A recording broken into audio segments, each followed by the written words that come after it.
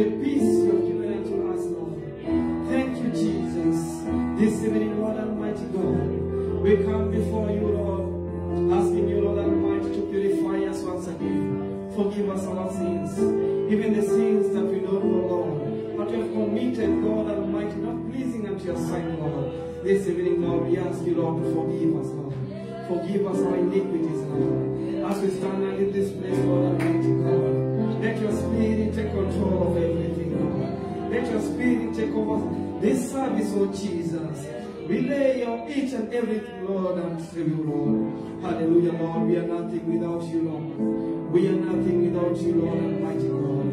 To the songs we are going to sing, Lord Almighty God, let us not sing by our own strength. Hallelujah. Even to the word we are going to listen, Lord, here this evening, Lord Almighty God. Let your Spirit quicken us, Lord. Let your word, hallelujah, Jesus, reprove us.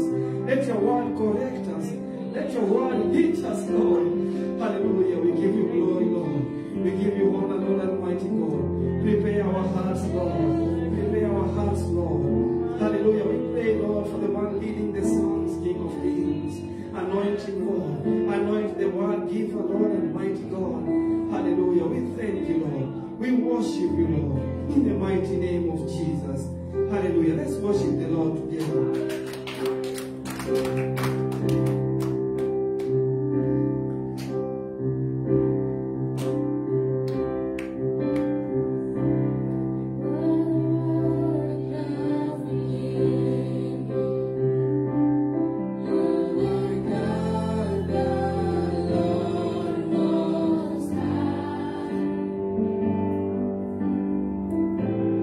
In glory, praise.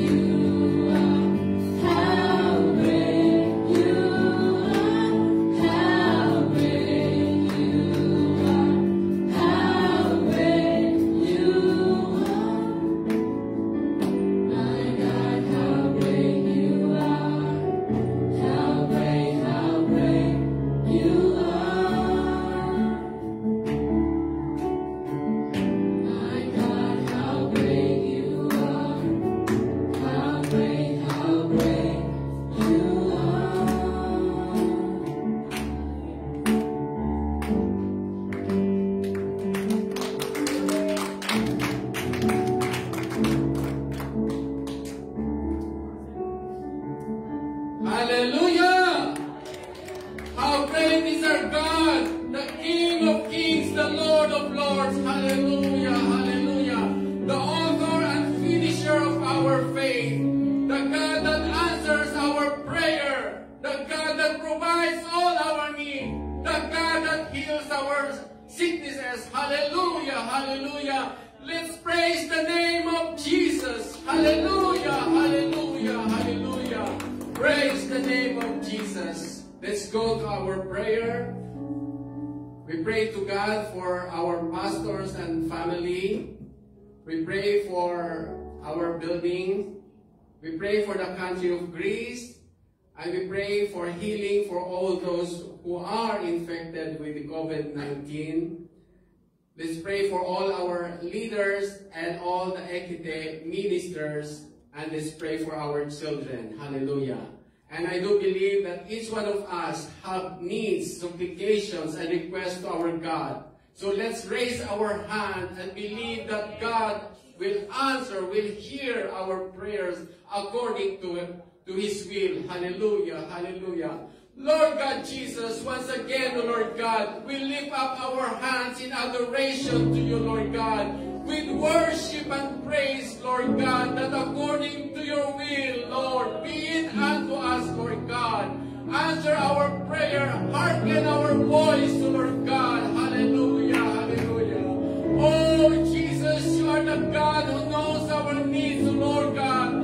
You are the God that will answer our prayer, Lord God, as we pray for all these prayer requests, Lord God. And we believe, Lord God, that you already have answer for this prayer, Lord God, because you are our God that answer our prayer. You are the God that do miracles, Lord God. Hallelujah, hallelujah.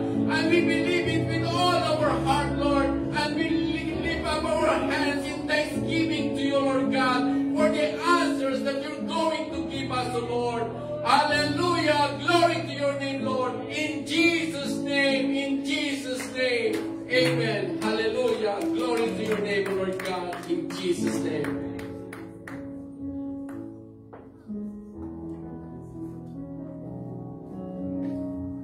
Praise the name of the Lord. Praise the name of the Lord. Today is Wednesday, we have Bible study. And today we're going to do really Bible study, because the subject I'm going to teach today, it is a subject, if you go and search for it, is very controversial. So I prayed and I said that I don't want to use my words, because my word may be not true, or I add this or that. So I'm going to use the word of the Lord, the only proof we have for everything we teach, or anything we do. So today, I'm going to teach about the Godhead. And I have a lot of Bible verses, because I didn't want to use my words. I wanted we see what the word of the Lord say. Because a lot of people have write and have said a lot of things about the Godhead. But today we see what exactly the Bible say about the Godhead. To start with, the Godhead is mentioned only in the New Testament, and is only mentioned the word Godhead in the King James Bible only 3 times. In 3 occasions is the only times we see the word Godhead. Let's read all 3 verses so we can see what the Lord says. Let me start with Acts 17:29. For much then, as we are the offspring of God, we ought not to think that the Godhead is like unto gold, or silver, or stone, graven by earth and man device. Then we're going to read Romans 1:16-20. For I am not ashamed of the gospel of Christ. This is Paul writing. For it is the power of God unto the salvation to everyone that believeth, to the Jew first, also to the Greek. For therein is the righteousness of God revealed from faith to faith, as it is written, the just shall live by faith. For the wrath of God is revealed from heaven against all ungodliness and unrighteousness of men, who told the truth in unrighteousness. And verse 19, because that which may be known of God is manifested in them, for God hath showed it unto them. And 20, for the invisible things of him from the creation of the world are clearly seen, be understood by the things that are made, even his internal power and Godhead, so that they are without excuse. And the last one is a very known, Colossians 2:9. For in him dwelleth all, not the literal, say all, the fullness of Godhead bodily. Praise the name of the Lord. Let us pray. Oh Lord Jesus, we give you all the glory, Father. We want to see you. We want to understand you. We want to feel you, O Lord Jesus. Tonight, O Lord, let your spirit fill in this place, O Lord. Use me, O Lord, as we go to teach, O Lord. Let us, all of us, learn from you, O Lord Jesus. Let us, me not use my word, but use your word, O Lord Jesus. Let me use your scriptures, O Lord Jesus, to understand who you are, O Lord Jesus. I worship and give you all the praise, Father, for there is none like you. In the mighty name of Jesus, we pray and give thanks. You may sit down. In all this occasion, we have seen the word Godhead. And as I say from the beginning, I don't want to use my words. I don't want to use my thoughts. I want to hear what the Lord has to say. Because if we read in 2 Timothy 3:16, can you put us for us, Brother Ricky? 2 Timothy 3:16 say, all scriptures is given by inspiration of God. So, whatever we're going to read, whatever we're going to see is by the inspiration of God. And is profitable for doctrine, for reproof, for correction, for instruction in righteousness. So, the word of God is the only thing that we can use to learn who God is. Because it's inspired by Him. He's the one who is the one who is behind all of these people who have wrote the Bible. He's the one who inspired them. So today, I want to use the Bible as much as I can so we can see what is the Godhead. Because it is a subject that is so controversial that if you go to Google, if you go and read Google the word Godhead, there will come so many different types of Godhead that you'll be confused what is the Godhead. So, but let us see what the Bible says. Let us not see what the world say, or what the Google say, or what anyone say. Today we want to see what the Bible says. Let's start from the Acts 17. Acts 17, here is Paul talking in the Mass Hill. He was talking here near us. A lot of people have gone here to Mass Hill. He was talking to them. They were professors, they were all of this. And he is telling them that God is, that time the Greeks were worshipping many gods, the god of Olympus and all of this. And all these gods they had, they were graven gold. They were gods that they were made by hand or by gold or by human thoughts. But here we see Paul tell them that for most as we are offspring of God, we came from God. Everybody came from we are all made from the offspring of Adam. We all came from Adam. We all came from one person, from Adam. And Adam was created by the Lord is the one who created by his hand. He took the dust and he breathed on him. So all of us, we are offspring of God. We are not to think that the Godhead is like unto God, all silver or stone, graven by art and man devised. He is rebuking them because they were worshipping gods which they have made by themselves, and that's the God they were worshipping that time. So he was telling them, don't think that our God is like that. It's not like somebody you can make by the silver or gold. And I went to search what the Greek Bible say about this verse. How the Greek Bible translate this verse, because the King James is translated from the Greek and the Latin. So I went to read it in the Greek version.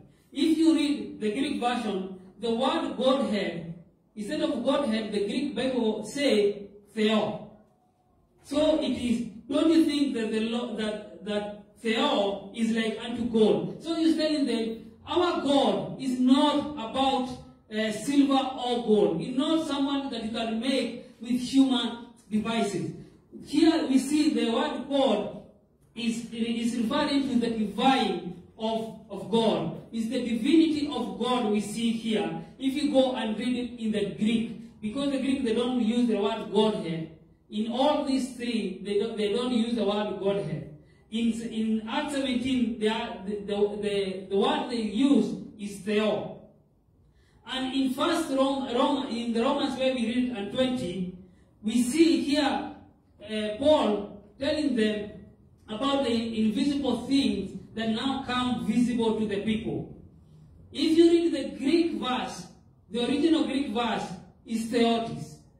It's the divine nature of God. It is Theo. It is who God is. That was the Greek Bible say. It has not have in the Greek Bible there is no about Godhead. In the Greek Bible they don't use the Godhead. They use in the Acts 17 Theo, and in Romans 1 they use Theotis.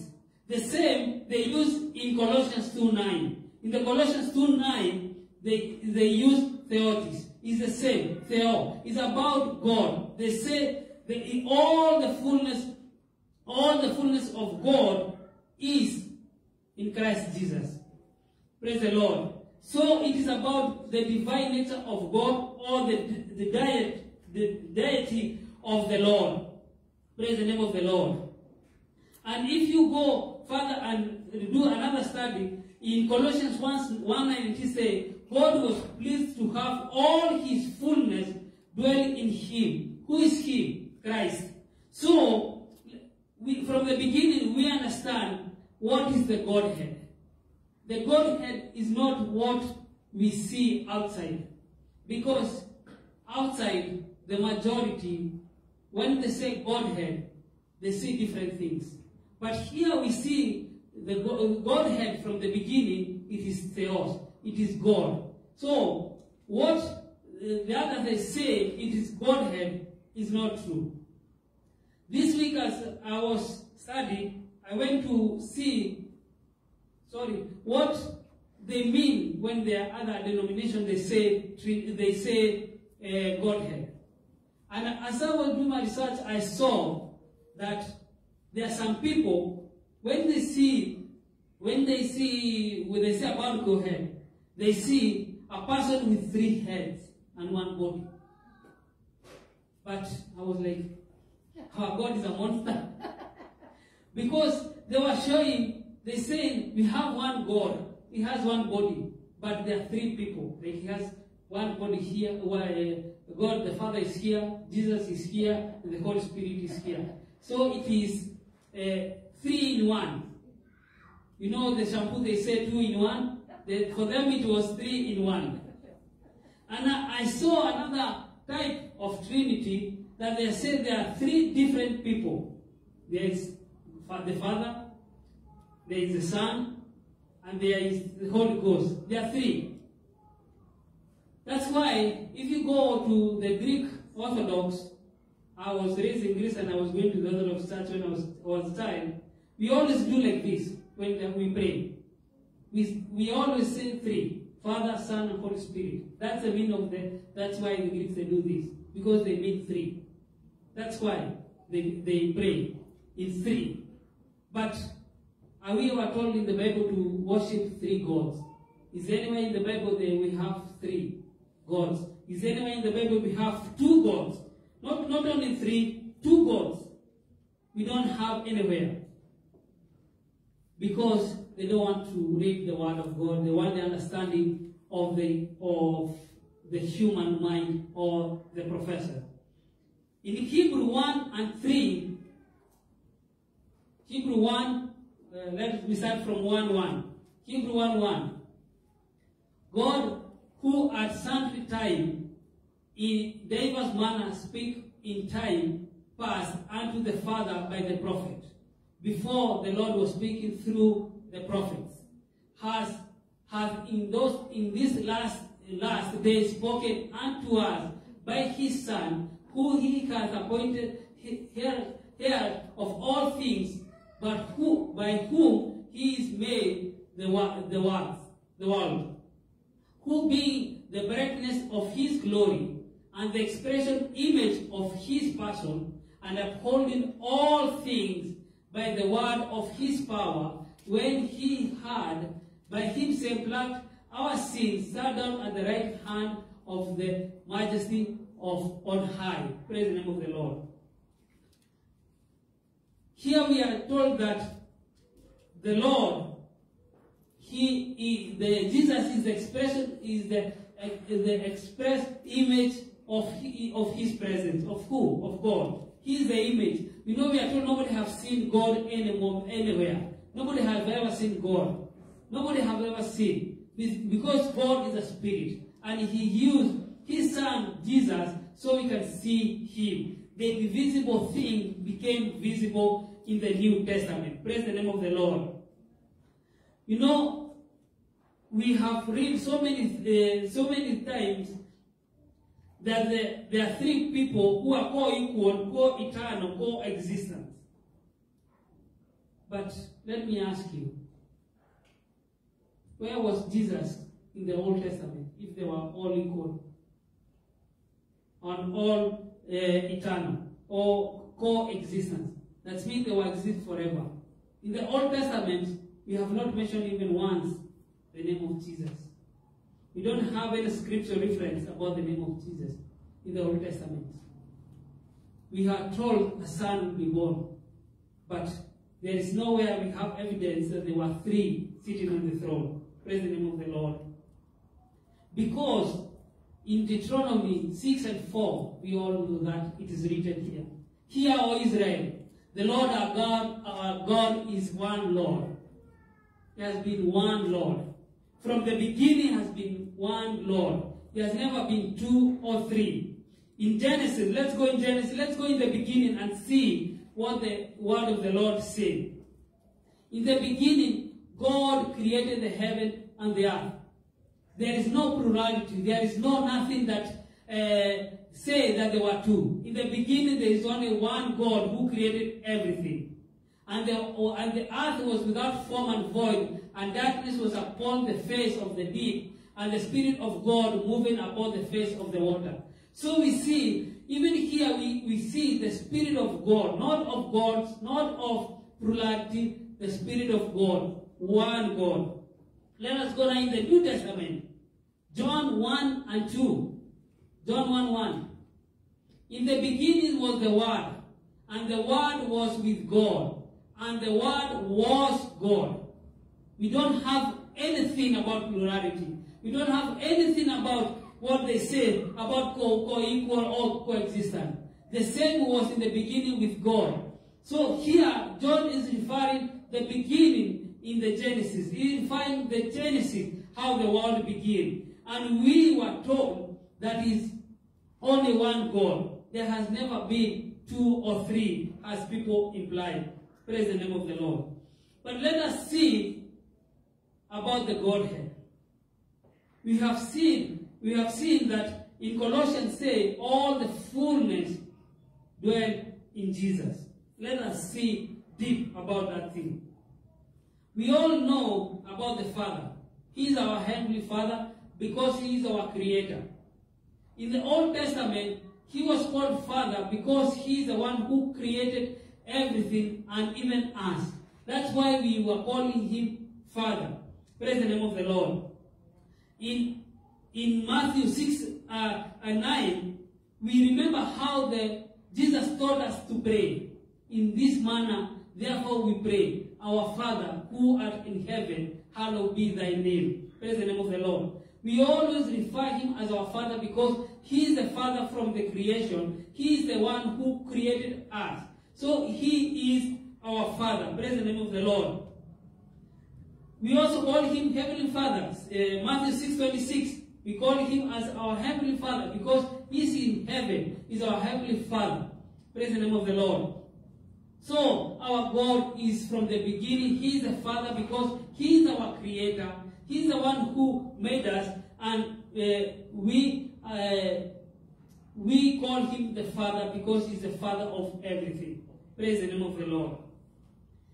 All Christians, if you go and ask who is the Father, they will tell you it's God. Even the one who believe in Trinity or anywhere, they believe the name of the Father is God. But also, he is the Father of Jesus Christ, because through him, through God, through the Holy Spirit, Mary got pregnant. So he is the Father of Jesus Christ, because the Holy Ghost moved in the Virgin Mary, and she brought a son. So Jesus has not have an earthly father. He had only one Father, the Holy Ghost, who is our Heavenly Father. Praise the name of the Lord. Jesus Christ is the only begotten Son.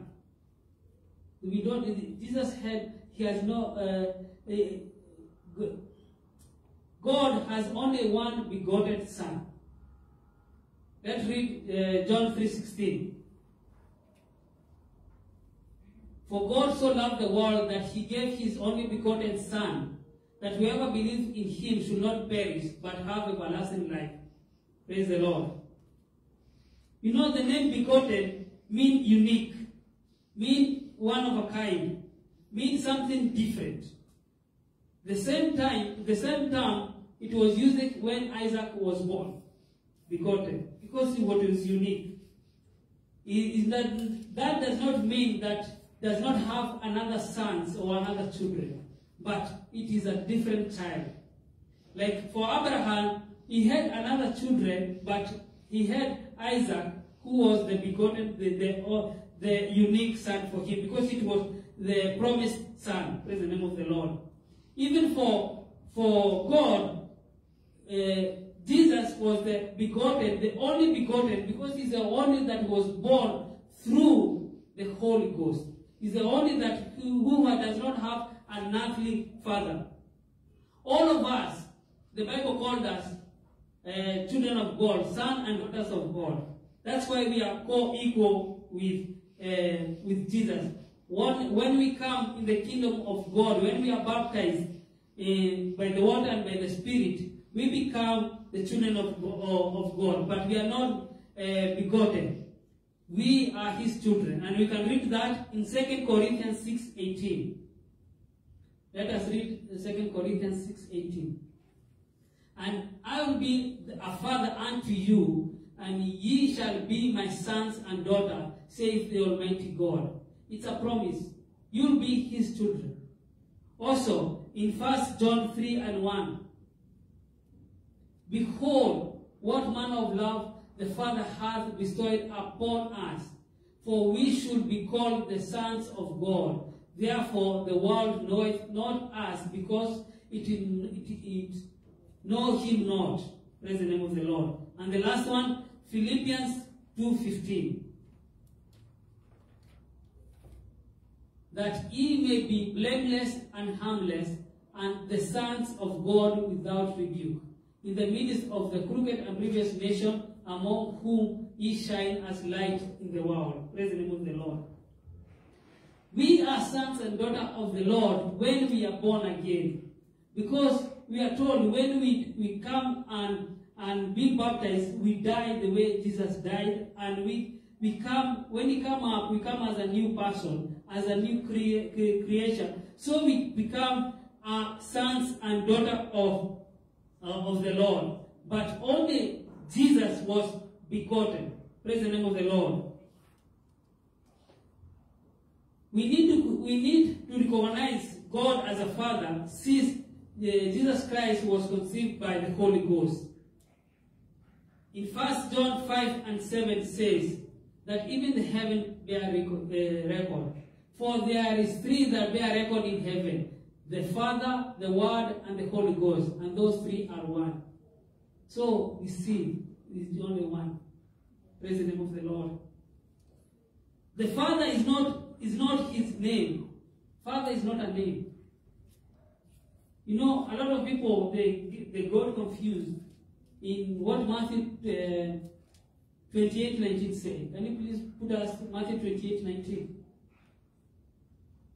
A lot of people, they get confused what this verse says.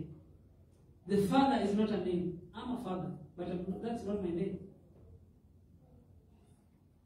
Go ye therefore and teach all nations, baptize them in the name, not in the names. There's no plurality anywhere. In the name of the Father, and of the Son, and of the Holy Ghost.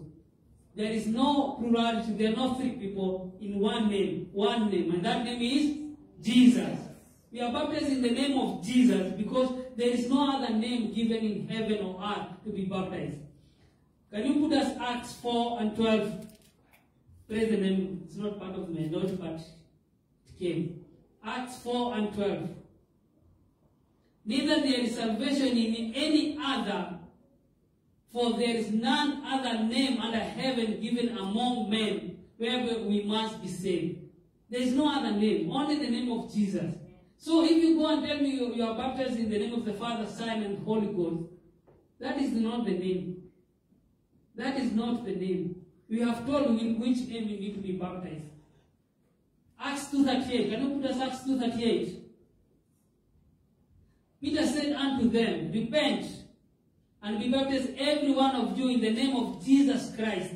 In the name of who? In the name of Jesus Christ. Because there is only one name given. There is no other, there is no two or three names that are given. For the remission of sin, and you shall receive the gift of the Holy Ghost. You must know there is no two or three. There is only one name under heaven or earth. Praise the name of the Lord. So whoever tells you that Father is a name, just tell him, I'm a father, you are a mother, but that's not your name. Brother Barak, are you a father? He is a father, but that's not his name. His name is Barak. So, let us not confuse with the things that people come and tell, and let us go deep in the word of the Lord, and let us hear what the Lord has to say. Praise the name of the Lord. If you go in the Trinity, the Father is the first person in the Godhead. The Son is the second person in the Godhead. And the Holy Spirit is that person in the Godhead. But there is nowhere in the Scripture says something like that. There is nowhere in the Scripture that we see all these three coming.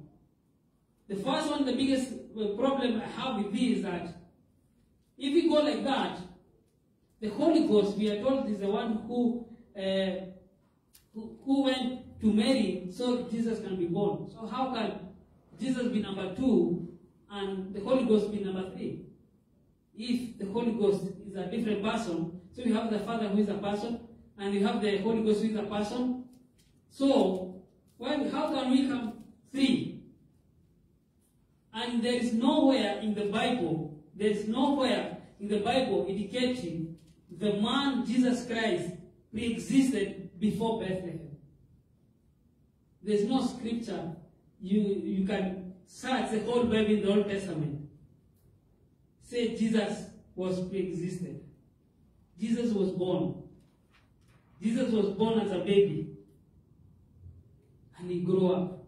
He did not exist before Bethlehem.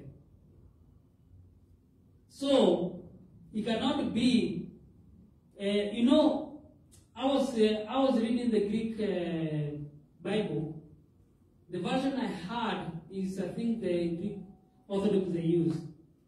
So they were saying, because the Holy Ghost moved on Mary, and Mary gave birth, and that's how Jesus became a God separate.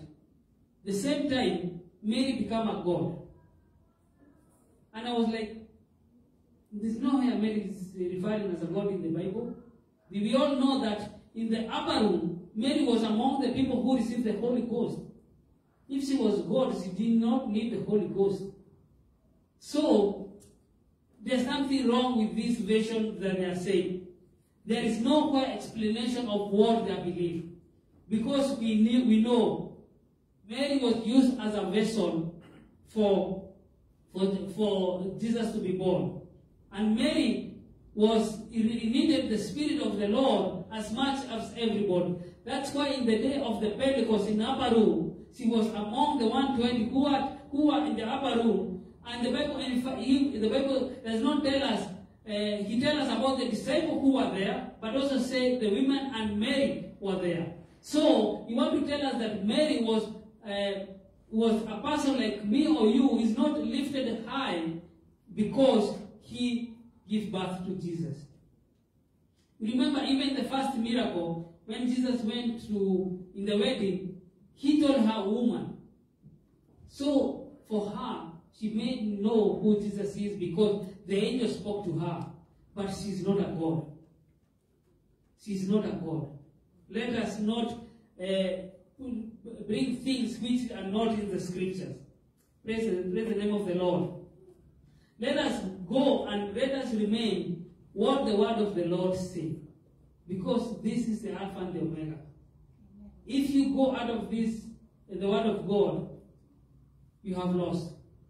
Let us use the word of God to see who Jesus is.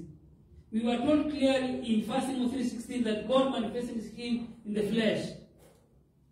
So, what they tell us about the 3 or how many they have, I don't understand it. I try to understand, but their Godhead does not make somewhere it gets lost. Praise the name of the Lord. Jesus was not another God coming to existence, but it was God manifested in the flesh. If it was another God, we could have told, that's not God. God exists forever. He cannot be born. You cannot birth someone and say he is a God. God exists. God is above time or space. So, if you have a God who will be born, that is not a pure God.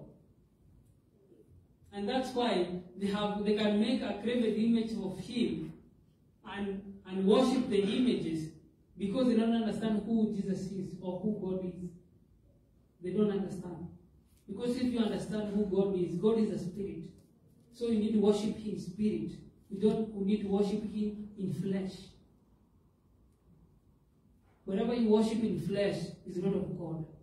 We need to worship the Lord in spirit because the Lord is a spirit. Praise the name of the Lord. Amen. You know, in the Old Testament, they had the tabernacle. But the tabernacle did not have any image of the Lord. It didn't have any graven structure of the Lord. It didn't have anything that we see today they are using. And they say this is the house of the Lord. The tabernacle in the Old Testament, if you have read the whole tabernacle, if you go to the Holy of Holies, you are told the Spirit of the Lord was there. We are never told that it had an image or something. Praise the name of the Lord.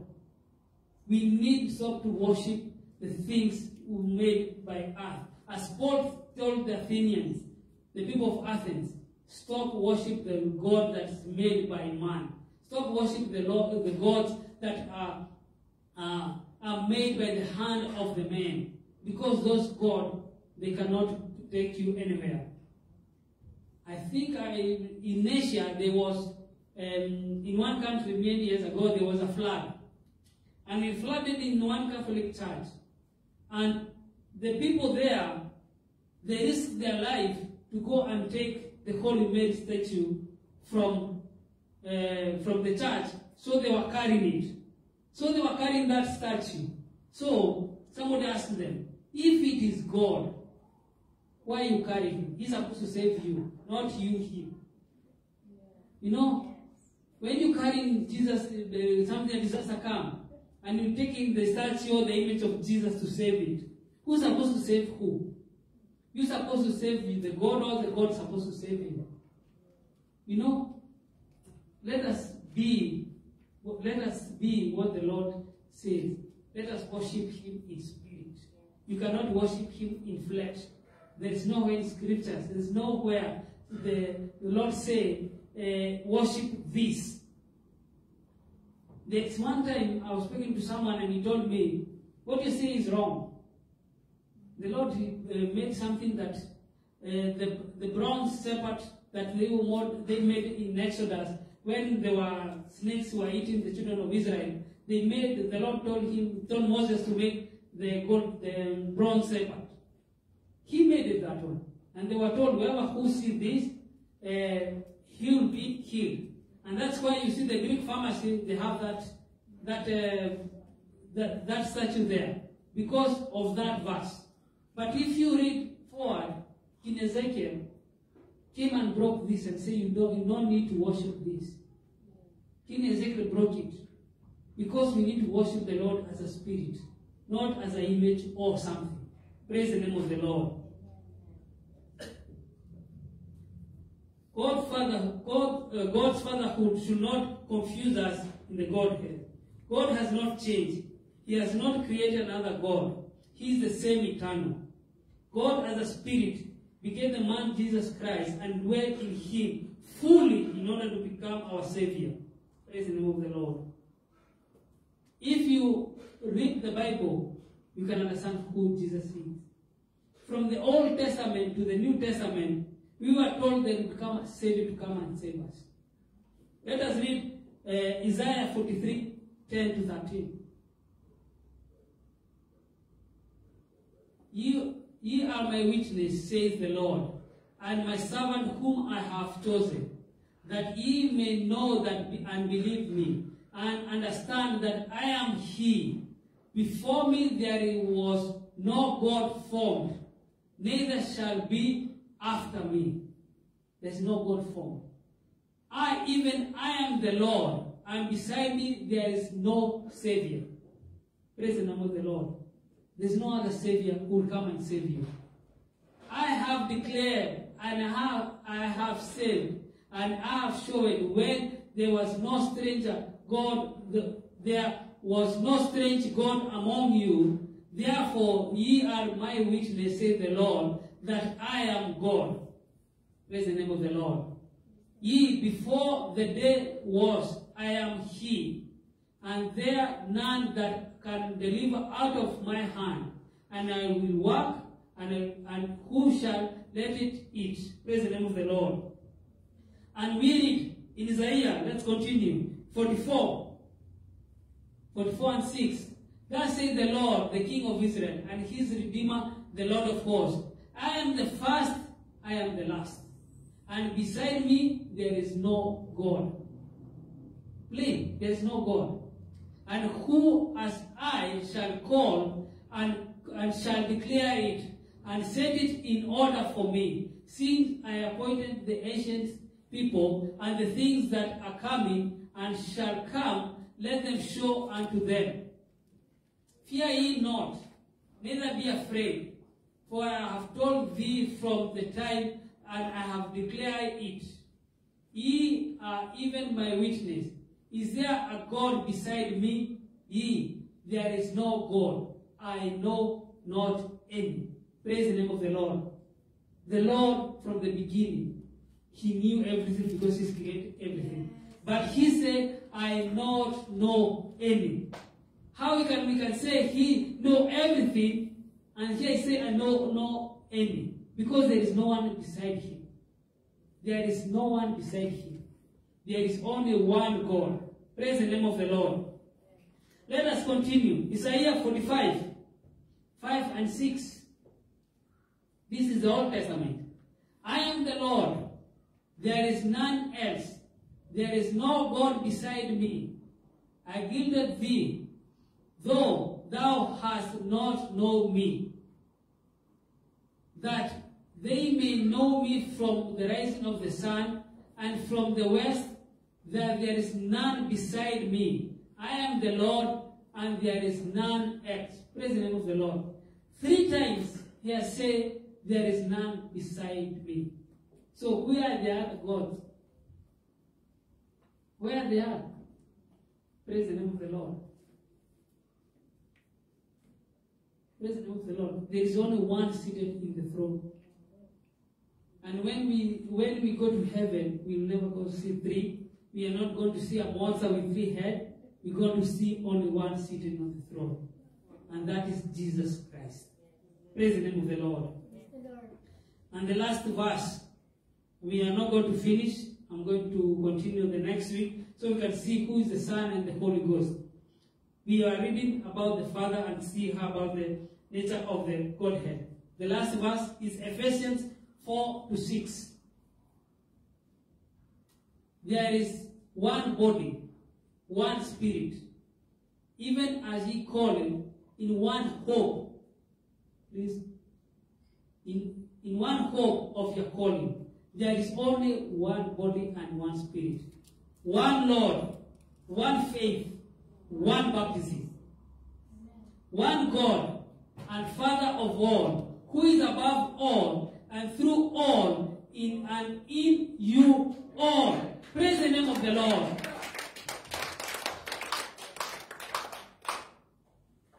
The scripture says only one. In the Godhead is dwelling all the fullness in the body of Jesus Christ. There is no two baptisms, there is no two things. There is only one God and Father of all. Is our Heavenly Father. Let us not go and look for other things people say. Let us go to the scriptures. Let us believe what the word of God says. It is the inspiration of God. This. If you want to know the Lord, just look him in the word. Don't go and look him anywhere outside. We need to believe that it is only one God. Yes. Praise the name of the Lord. And I'm very glad that in our church we have the two verses, the two major verses, right and left. If anybody asks you, just go to 6:4 or Ephesians 6, section 4:6. Praise the name of the Lord.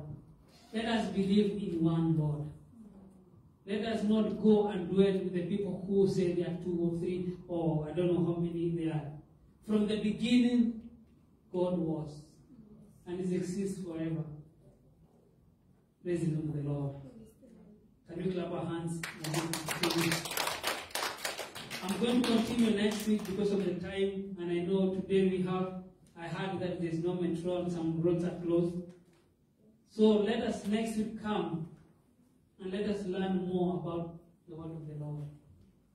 It's not what I say, it's what the word of the Lord says. Praise the name of the Lord. Before we close, let's take an offering. Let us give unto the Lord with a cheerful heart. Oh Lord Jesus, we give you all the glory, we give you all the honor, Father. I say thank you for your word. Thank you, Lord, for speaking to us, oh Lord. In this hour, Lord, as we're going to give our offering, oh Lord Jesus, let us give with open heart, oh Lord, unto you, oh Lord Jesus. Let us give with gladness in our heart. We give you all the glory, Father, for there is none like you. We pray for blessing for those who give and those who don't have, oh Lord Jesus. We say thank you for your everything. We give thank you for your name. In the mighty name of Jesus, we pray and give thanks. Amen.